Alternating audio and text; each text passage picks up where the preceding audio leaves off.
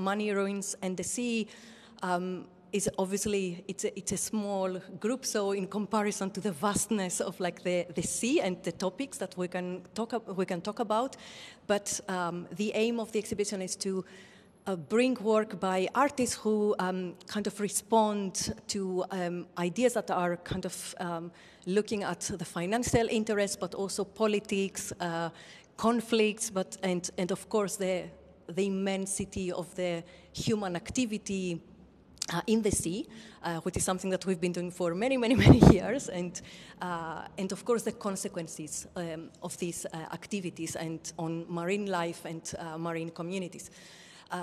So I hope we're going to touch on some of these today in the conversation, and the way that this panel is going to work is we will have presentations from our three amazing speakers, Ingeborg Reichle and Sandra van der Eyck and Ismail Erturk.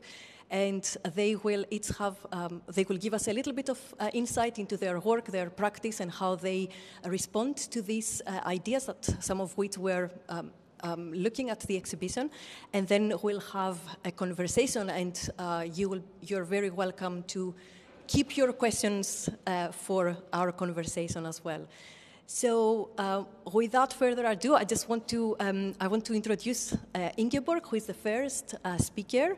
And Ingeborg is a contemporary art historian and cultural theorist, and she's currently a senior fellow at the Institute for Advanced Sustainability Studies in Potsdam, in Germany, as you can see there. And she's writing about art, science, and sustainability. And in 2021, she edited this brilliant anthology, which I highly recommend, called Plastic Ocean, Art and Science Responses to Marine Pollution. So I think she's going to talk to us about that. And Ingeborg has also served as full professor in the Department of Media Theory at the University of Applied Arts in Vienna, and as founding chair of the Department of Cross-Disciplinary Strategies, designing an integrated BA study program. And her current area of research and teaching is the encounter of the arts with cutting-edge technologies, but also talking also about artistic responses to systemic risks and global challenges, which is something that I'm hoping we're doing here as well.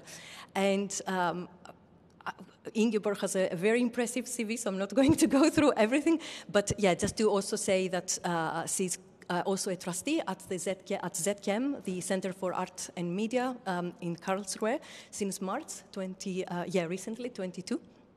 And she has written quite extensively as well, and also holds a PhD from Humboldt University in Berlin. Thank you so much, Ingeborg, for joining us, and the floor is yours, and we're looking forward to hear from you.